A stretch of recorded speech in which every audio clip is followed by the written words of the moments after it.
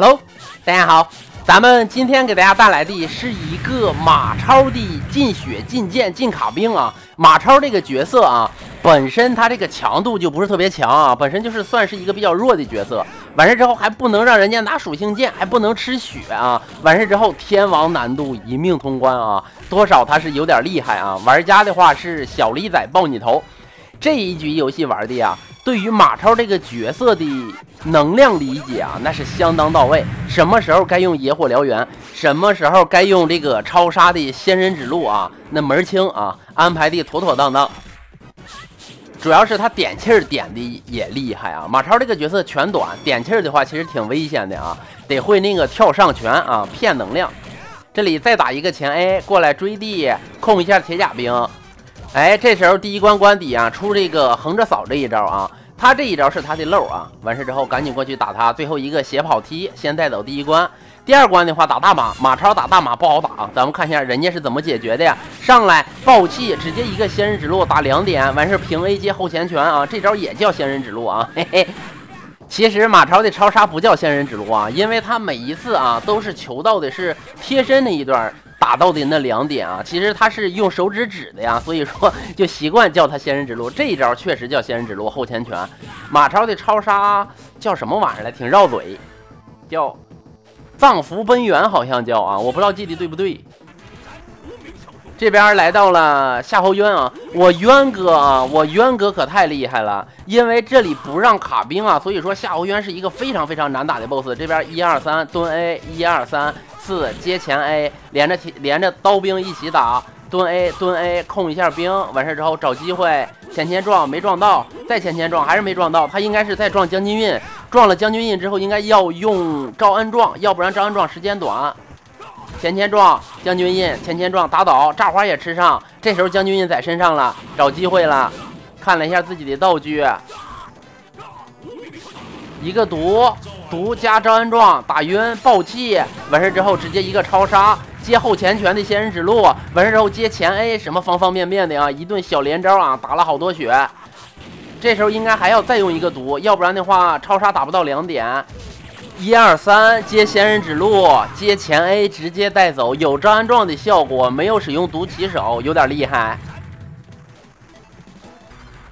这边来到了梦优啊，优哥这里的话，优哥其实不厉害，但是啊，我虎哥厉害啊，这里得小心点。虎哥等级来到了11级，扔这个小袖剑是分叉的，那扔这个小袖剑是打梦游最好的起手道具。直接小袖剑起手，1、2、3接蹲 A， 接平 A 接前 A， 这下前 A 提前出，是因为后边要出敌方单位了啊。这个对于游戏的理解太透彻了。完事之后追地追3下，这时候再小袖剑起手，直接打前 A， 拉开位置，一颗火雷打一下伤害，跑到背后再一颗火雷打一下伤害。然后过来一个小石子儿，直接给梦优带走啊！这边来到了墩儿哥，墩儿哥这一段也特别难打啊！很多朋友们不理解我为什么说墩儿哥难打，墩儿哥是三国战记里边最简单的 BOSS 啊，但是不让卡兵，这里不是墩儿哥厉害，是铁甲兵厉害呀！平 A 接前 A， 拉开位置，反手赶紧给一个小石子儿啊，他怕这个墩儿哥打他。跑过来，位置控的不错，但是打不上伤害，重新打1、2、3蹲 A。哎呦我去，铁甲兵你跑短了一点啊！找位置，小石子起手，1、2、3蹲 A，1、2、3、4接前 A， 从右边出的兵，然后顺势跑过来，把铁甲兵控一下，平 A 接前 A， 防一手再防一手，一个反击，你这个反应是认真的吗？这一下的话，反应意识各方面这太厉害了，真的啊，这个真的是太厉害了啊！你像这种打法，我想都不敢想啊！要搁我早给我好几下了。哎，位置被憋住了，很难受，跑开。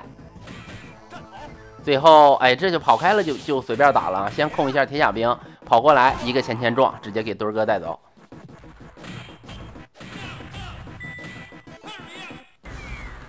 这边来到了张辽，辽哥也不好打，上来先用炸花炸一下，这个炸花中间那个火苗打的伤害相当高啊，然后爆气直接给超杀的仙人指路打到了2点，完事之后还是需要用毒，应该完事之后给毒晕了之后可以再打一下，哎呀，没打着，没打着，浪费了一个超杀，这伤害缺了好多啊，朋友们，这一下这个伤害他得捯饬半天才能补回来，但是没有办法，你已经打空了，你要想办法啊。控铁甲兵，往前跑，等他给漏，哎，他这个普通必杀啊是张辽的一个破绽啊，他往回转的时候是没有攻击判定的。张辽的破绽一个是他出普通必杀往回转的时候，一个是他升级的时候，就是往下出这个铁栅栏砸你，平 A 蹲 A 平 A， 然后接前 A， 升级了，然后平 A 一下不打了跑，这真的是有耐心，基本功也得够硬啊，要不然的话真没法弄。张辽这个 BOSS， 说实话，咱正常打不是打张辽都卡兵啊。正常他打张辽让卡兵的情况下，张辽真不厉害，我打他都随便打。但是这种情况就难的都不行了。1、2、3蹲 A， 1、2赶紧打前 A， 拉开距离，要不然要被铁甲兵打。跑过来蹲 A 打一下，然后跑了。这怎么弄？缺那点伤害，一点一点干拉，小袖剑补一下。蹲 A 打一下，马超的蹲 A 是我认为所有角色里边蹲 A 最好用的。虽然说马超这个角色啊，他还是一个比较弱的角色，但是他的蹲 A 绝对是最优秀的。追地，给了一个冰火符，利用冰火符来打伤害，动一下试一下，然后烧一下也行，别管是烧一下还是动一下都有伤害。这是真没有招了，想尽各种办法来补伤害。最后一个小袖剑啊，给辽哥带走。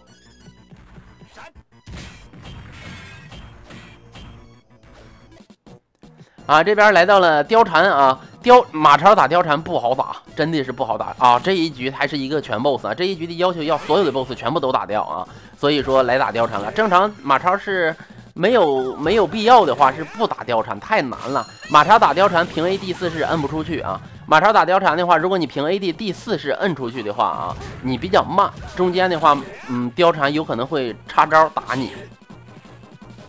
升级抓他升级的落点，1、2、3接前，你看马超这本身马超伤害就低，对吧？这一套的话真没什么伤害，但是你也得硬顶着打，小石子打倒，等他升级抓他落点，1、2、3接前 A， 完了之后再等他升级，再前 A 打一下，这时候又要给道具把他打倒了。直接起手，哎，野火燎原啊，野火燎原打一下伤害，他不升级你打不了。马超直接起手的话，他不像张飞、诸葛亮啥的全长啊，直接起手打不了。赵云打貂蝉也是直接起手也会挨揍啊，也得借助着道具或者是卡他升级，然后什么毒啊什么1、2、3前 A， 看一下他升不升等级，升等级1、2、3前 A， 还升不升等级，又来一次直接前 A 打倒，再来一次1、2、3前 A。这点血给个啥？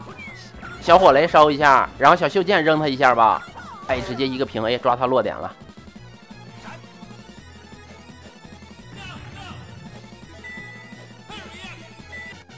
这边来到了吕蒙啊，看一下吕蒙这里要借助着飞盘来打了啊，飞盘扔的准才好打，要不然的话马超起手打吕蒙也挺难打，直接再起一个飞盘，跳 A 接前 A。飞盘在马超手里的话，基本上就是单纯的一个飞盘的伤害，因为马超浮空连的话补的伤害比较少啊，一点一点干拉。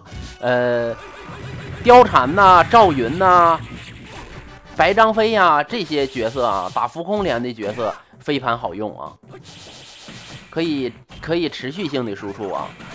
前 A 打一下，这边身上带着6个飞盘，完事之后清兵的时候还会再给2个，一共是8个飞盘啊。绕一圈，这时候直接再起飞盘，平 A 接前 A， 哎，就能蹭一点点伤害。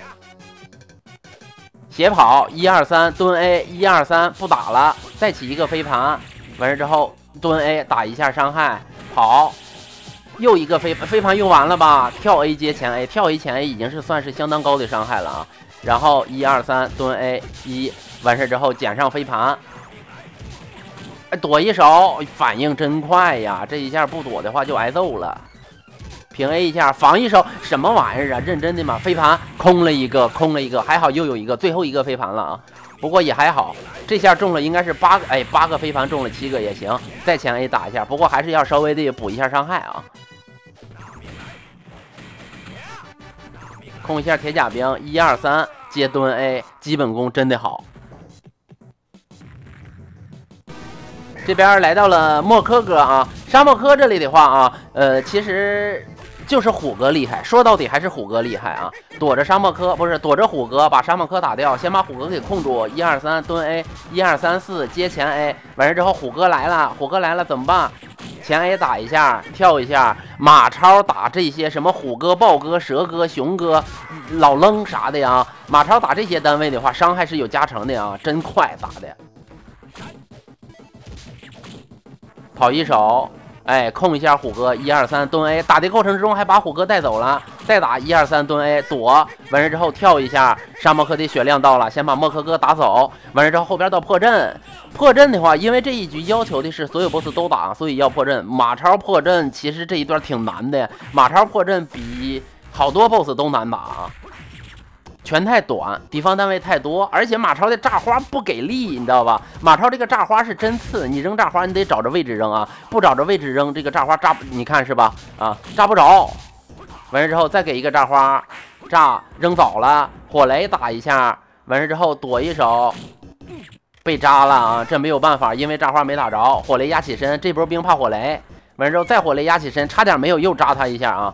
这个竹签兵啊，这个竹签兵不知道为啥，其实正确的叫法叫水兵啊，叫水兵，不知道为什么叫水兵啊。上一次我用插件的时候看着了，再给一个炸花，一个防没有打到，黑色的1、2、3，再打防一手反击1、2、3，直接破阵啊，这个破阵挺有难度的。然后马超打这个吕布啊，马超打吕布，嘿嘿嘿，得用毒筒，不用毒筒直接起手也不行，拳太短了。哎呦我去，这可以前 A 坠地呀！直接起毒筒，完事跑过去还是往右打，蹲 A 起手1、2、3，再接蹲 A， 然后再接1、2、3、4，再接前 A， 多打一下蹲 A， 因为马超平 A 伤害不太高，完事之后利用蹲 A 的伤害来打，蹲 A 起手1、2、3，再蹲 A， 再1、2、3、4，然后再接前 A 啊，4招1式打齐，然后再用毒筒。马超一会儿打陆逊也不好打啊，朋友们，马超打陆逊应该又是给超杀打仙人指路打2点了，真不好打。手短的这些角色啊，打陆逊都不好打。虽然说他又是隐身1，但是不能跳左慈啊，朋友们。这一局要求的是所有 BOSS 都得打，如果跳左慈的话是属于犯规。给一颗火雷，哎，火雷打吕布的伤害比较高啊，吕布怕火属性的攻击。然后减上电书、火书啊，电书、火书、风书都在身上啊。这些道具是打那个左慈用的啊。这里啊，小细节，朋友们，小细节，他把这个竹签兵给控到这里了，然后就不会出新的敌方单位。趁着现在啊，赶紧打莫科哥，多打点伤害。然后这里先清2个兵，然后过来再打莫科哥，1、2、3蹲 A，1、2、3蹲 A， 然后跑过来1、2、3蹲 A，1、2、3，这时候把莫科哥着急忙慌的给打掉之后，把兵清掉，然后再顺势跳上去，这时候刮一个小旋风过来，再继续清兵，基本功太硬了，对于节奏的掌控太好了。再前 A 完事之后再过来把兵清掉，来了陆逊，你看着他打陆逊肯定得用点办法，直接手，你看是吧？啊，直接手打陆逊，马超打陆逊特别难打，赵云打陆逊就已经挺难打了啊。完事之后马超更难打啊，后前拳仙人指路。然后直接一个毒镖打晕，没打晕，再给一个毒镖过来，再一个仙人指路打2点啊，直接一个藏符奔源啊，应该是这么叫的啊，这个超杀啊，但是一般情况都是用仙人指路这2下打的。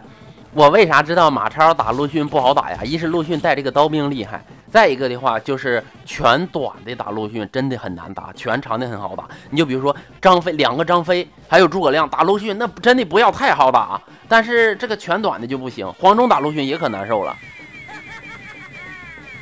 这边来到了左慈，左慈这里就没什么好说的了。左慈这里的话，道具放的正，直接就给他带走了；道具放的不正，剩点血补伤害，除非你是空火术或者是空风术，风术不可能空，风术是卷进去的。电术一般情况就是标准的3点，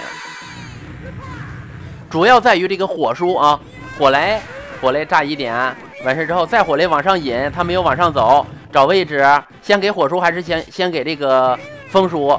火术巨关键啊，火术至少得打4点吧，咱就不说5点了，直接起火术。完事之后，完了，左慈跑了，赶紧摁，哎，窜过来了，1点、2点，完了废了，应该也就3点，3点的火术那缺伤害了。风术看一下有没有8点，1点、2点、3点、4点、5点、6点、7点，哎，7点也行，7下也行啊。火树打左慈的话，左慈如果每一次都想往外窜出去的话，会打的点比正常的点多一些啊。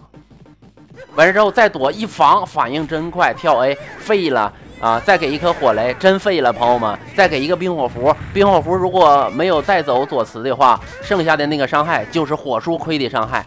需要手补。其实马超没有属性键的情况下，手补左慈伤害的话，挺难补，挺难补。马超的冰火符不怎么给力啊，不怎么给力。你看时间特别短，平 A 接前 A， 这手打吧，手打吧。我瞅着他身上应该是没火雷了啊，跳 A 打一下，哎呀，打好难受。平 A 打一下，这里主要是还有豹哥跳 A 聊一下，再跳 A 打也行也行，还差一下啊！得亏需要补的伤害不多啊，不过也挨打了。这个左慈正常是不掉血的，他那个储存的道具的情况下啊，不过最后也挨打了，还好啊，顺利通关，剩这点血打后边的场景。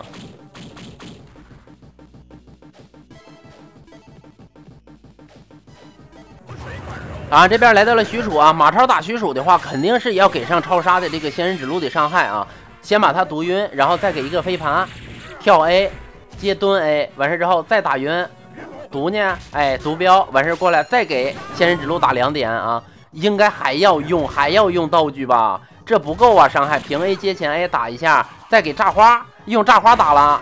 炸花炸着了，再给一个炸花，中间那个火苗伤害巨高，我去，你这个炸花确定不是 TAS 吗？再给一个炸花，又那个不好意思啊，错误的误判啊，嘿嘿，我感觉是炸着了啊，但是没炸着啊，剩这点血不行，咱给个小袖剑啥的，哎，对，小袖剑打许褚也好用。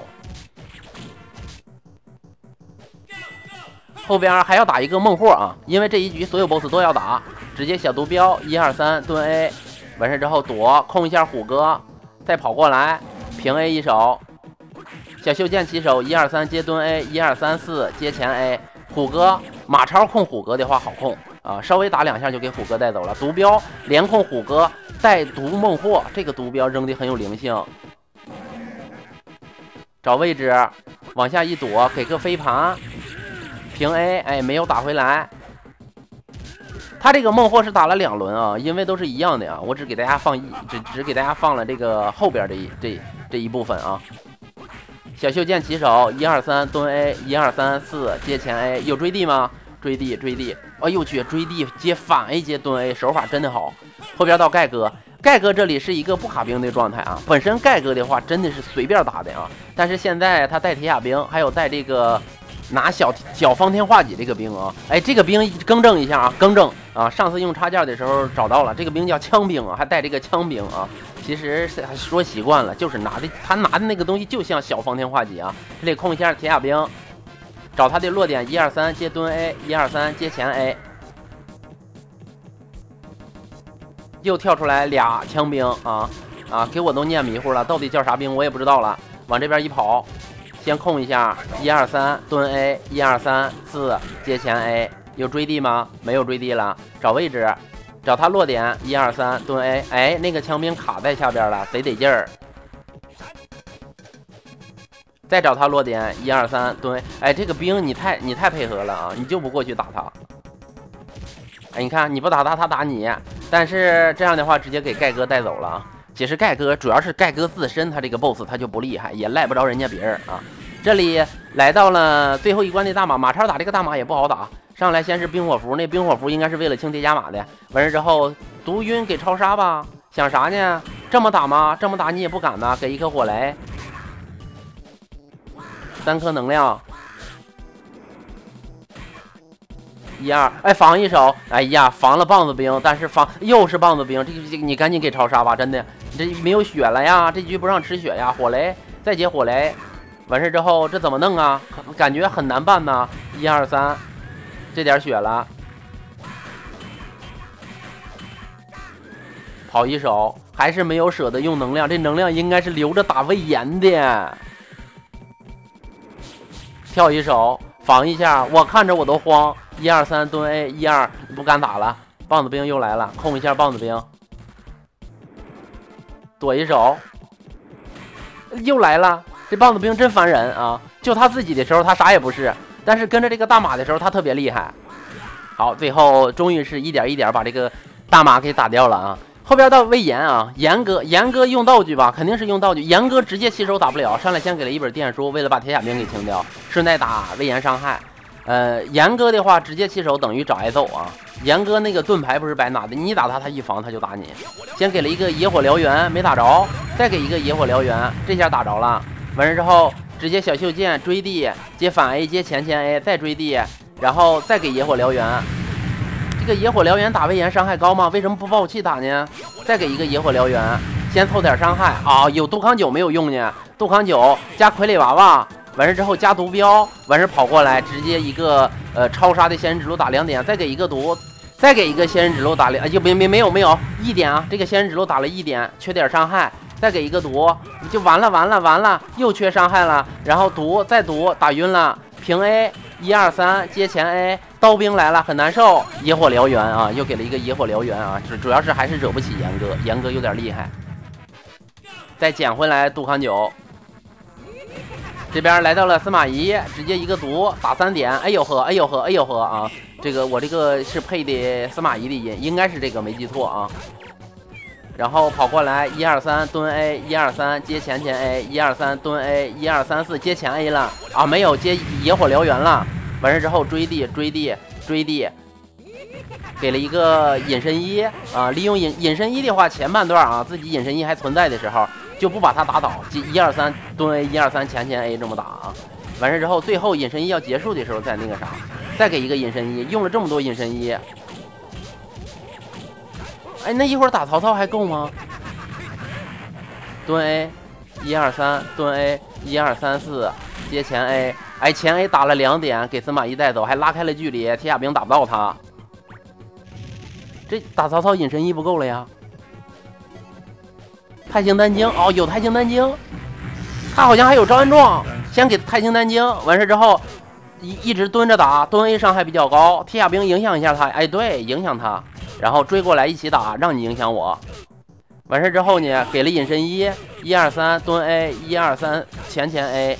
然后再继续打1、2、3蹲 A， 1、2、3前 A， 完事之后直接给杜康九加傀儡娃娃，哎呦我去，还有招安状，毒镖直接仙人指路接仙人指路接前 A 2点，我去这伤害，还有还能继续打，完事之后再一个毒过来，再是一个超杀2点接后前拳的仙人指路，然后再接前 A， 还有一个隐身衣，这伤害不就够了吗？你这玩意儿说伤害不够的，那是因为我菜，人家这伤害打的那能不够啊？很精彩啊这一局，而且很吃心态的，这全程不让吃血呀，有点厉害啊，有点厉害，而且这个道具安排也合理。